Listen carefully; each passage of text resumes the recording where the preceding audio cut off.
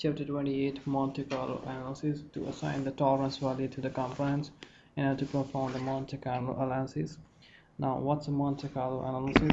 We know that in the circuit we have of the radio transmitter, we have components like inductor, capacitance, and they have impedance and bandwidth must be carefully controlled in order to avoid any trouble with the FCC, the Federal Commission. So we are having trouble because we know that our tank or our resistor will have a tolerance of about 10%. That means its value will lie between the 25 plus or minus 6.25 ohms. So we have wide range. Now, being a designer, we should be able to tackle this random tolerance variation in the circuit, because this will cause a problem. That's why PSpice offers a Monte Carlo analysis. Now, during the Monte Carlo analysis, PSpice performs a run, AC, DC, and transient analysis every time, varying the component value randomly within the tolerance range. So we will vary the components value within the tolerance range and make a AC, DC, and transient analysis. Now, that's a simple circuit we have constructed with a tolerance of 25%. Now, this is the Monte Carlo analysis we got for the dB in a frequency spectrum, and that's the I source for that. This for the 25% tolerance. That's V source by I source. That's all the value of the curve we got. We study the Monte Carlo analysis. Now we're gonna make a schematic for the Monte Carlo analysis. This is the circuit we're gonna form. At the one capacitance and two inductor and one source. We need one inductor, one resistance for the tank circuit, and this is the connect all those components. Give the ground, common grounding to the three parallel lines. I can get three. This one will be the VDC V source voltage, and our tank 10 volt AC, 0 volt DC.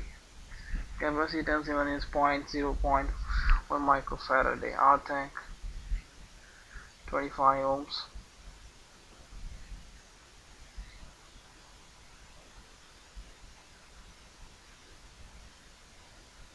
Tolerance we gain 25%.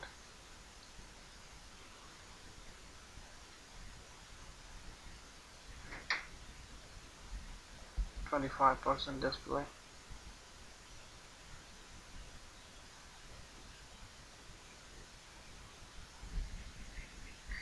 Our tank 25%. Make it a common grounding. This is the tank circuit. We study the Monte Carlo. Now we have activity.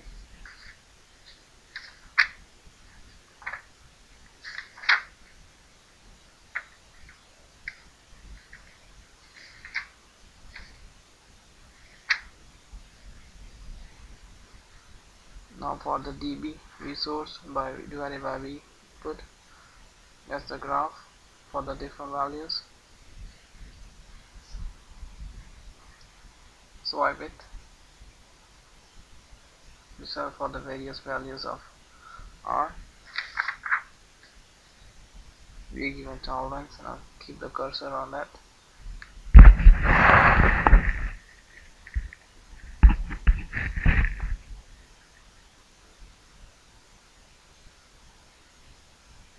This is all the minimum values.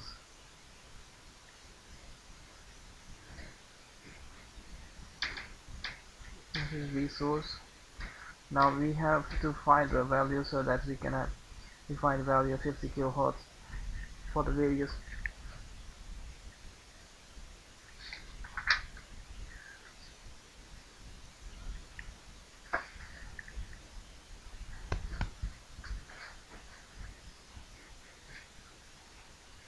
This is all the minimum values, we got it. Tolerance, between tolerance of 10%.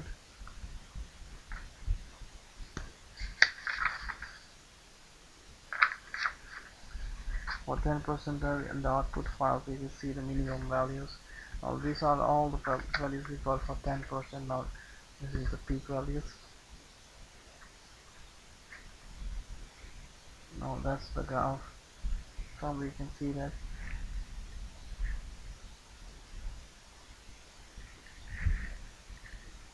that's 71.2 minimum element. In the output file, we can see the minimum and value and what particular frequency. Now we will plot the graph of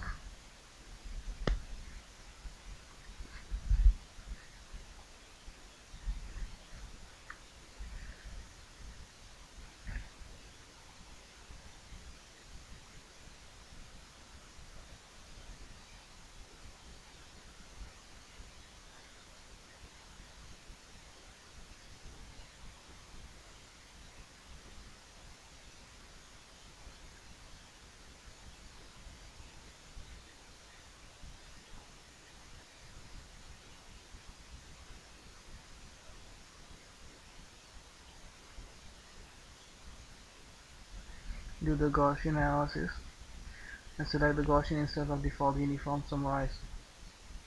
Now we will delete our output source by input source. So this is all the Gaussian analysis. We found that it's 7.87%. That's the values we got. 76 minus 70.19 divided by 76 plus 70.90. The 76 and 70 points starting and ending values. And from the graph for the output values we got, this is the V source.